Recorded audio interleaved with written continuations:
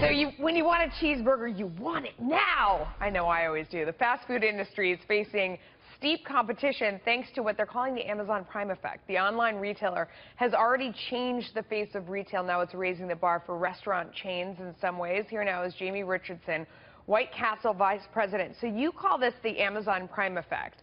And we were talking about this in our meeting this morning. It's not really about the fact that people expect to get burgers in the mail, obviously. Right. But the Amazon Prime conditions the customer to think that they should never be in any pain. If you want your stuff right away, you should be able to get it right away. Am I explaining it right? You tell me. Yeah, that's exactly right. So we were in a Ohio Restaurant Association meeting, and this researcher, Casey Menton, mentioned this to us, and we started to realize that's what's happening with customer expectations, because now it goes from your mind to your mailbox in a matter of moments, and you can get whatever you want. A year's worth of school supplies overnight. Whatever it is. So you look at it, and you look at it like, what is the pain that my customer is feeling that I have to erase?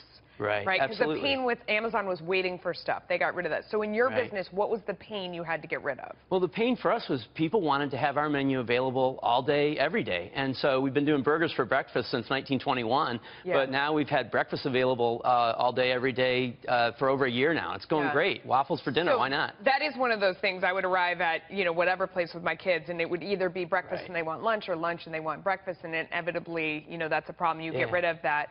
Another thing that you learned from the Amazon Prime effect is using technology to your advantage. In your business, I mean, we were looking today the idea of robotics and replacing employees with robots.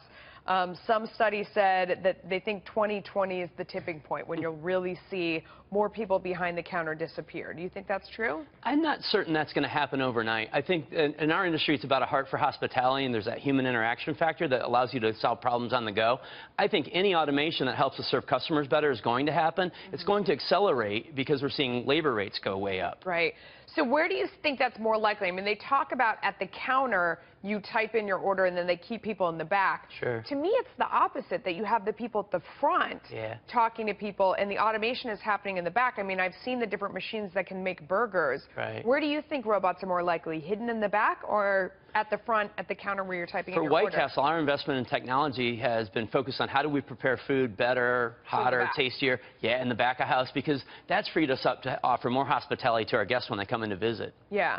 And wages drive that. I mean, we talk politics here, of course, when we talk with you, and, they talk about trying to raise the minimum wage, and those fat cats at the top can really afford it, but in truth, so many of the places that you go into are franchises, and these are small business owners and stuff, right? Small business owners for the restaurant industry around the country. The other thing is we're seeing radical increases in the whole state of New York, city of Chicago. The first thing that happens is it hurts the people it says it's designed to help, those young kids. Professor Milliken taught us back at Siena Heights that that's the people it's going to hurt the most. That's what we're seeing happen in our neighborhoods, and it's tough on them. Yeah, you either have to raise the prices for the people that are coming in, and a lot of times you can't raise them that much, or you're having to cut the number of people, the number of hours you have. Yeah, there's fewer jobs available at the end of the day. 1% margin, usually 2%. You taught me that a while ago. Jamie, thank you so much. Always fun.